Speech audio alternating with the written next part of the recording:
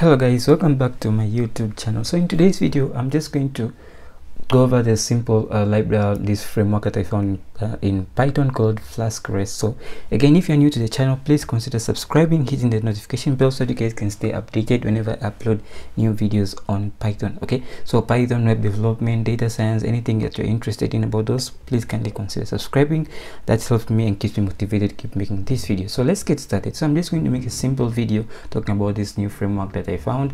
I know it anyway some time back, but I really didn't make a video on it. So I'm just going to talk about it and get views from you guys. If you want me to make a video on it or something like that, you can leave your comment in the comment section below. So this library is called Flask-REST. So it's just a Python library that is built on top of Flask. So I've done a lot of videos on Flask. What is Flask? Introduction to Flask. So if you are new to Flask, consider checking those videos and subscribing to the channel for more videos on Flask.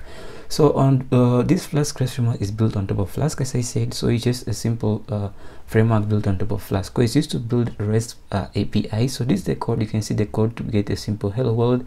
It's just like this. You just have to import Flask and then import all of this, create a Flask app, and then pass the app to this API instance. And then from there you can create a class that has these methods of get, put, delete, and stuff like that. From there you can now make a simple REST API. So this is actually very simple and new.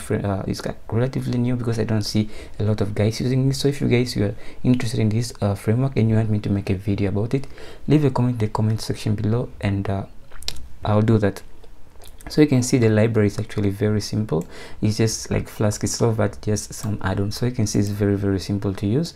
So if you guys are interested, kindly leave a comment in the comment section below. I'll make a video on it. I'm just doing this to show you this latest framework. So it's actually I really like it. I have used it and I really like it. So if I'm just getting opinion from you guys. Okay, so yeah, that's basically it, what I wanted to make for this video. Just a simple video to let you know of this Flask-REST framework. Okay, so if you guys want to make a video on it, let me know. Again, keep subscribe to the channel, leave a like, and hit the notification bell so that you guys can stay updated. In case I make video on Flask-REST, you'll be the first to get notified. So about Flask-REST, actually I said it's very simple from my point of view. You can see even the syntax itself is really simple. So guys, let me know what you think and if you want a video on this. So thanks for watching. See you in the next one.